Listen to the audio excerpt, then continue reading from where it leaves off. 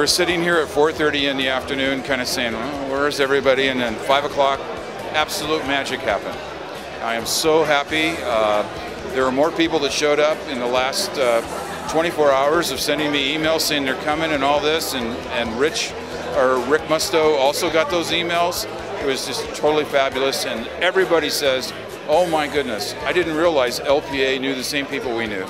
It was just like, wow, you know, it was just a wow event for us.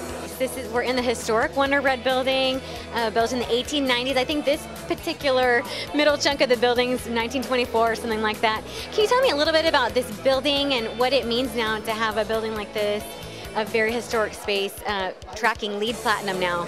LEED Platinum. Did not know that, Rochelle. Did not know LEED Platinum. Yeah, it is incredible. Because, again, I like the fact that it seems like it's kept a lot of what the Wonder Bread building used to look like.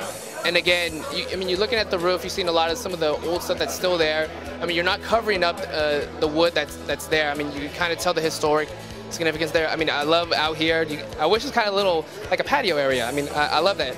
Beautiful view of Petco Park. I mean, you did, because from my understanding, it was always open, and you guys didn't close that up. I mean, you left it open, I mean, which is, I mean, duh. So Erica is on Fox here in San Diego, and she was kind enough to come tonight.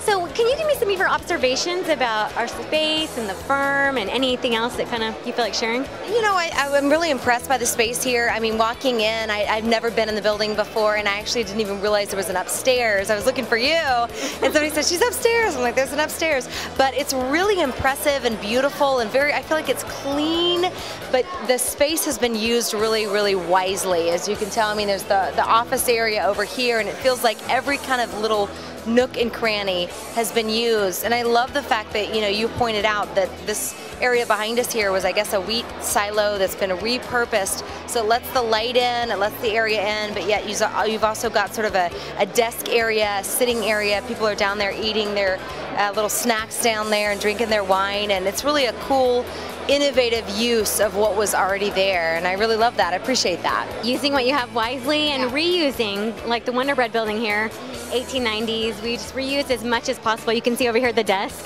Original piece here. We kept up some of the signage, whatever we could get mileage out of. LPA, you know, we're all about sustainability. We love to do this with our spaces to show clients that we walk the walk in our own work life. Can you tell me about this space, kind of your thoughts, your reactions to it?